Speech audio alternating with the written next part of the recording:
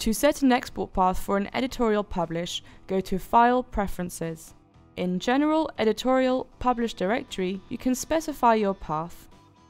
Use the options below to set the path by placing them in folders based on date, tracking code, sequence revision, and much more. When you publish your sequence, the files will go in the specified directory.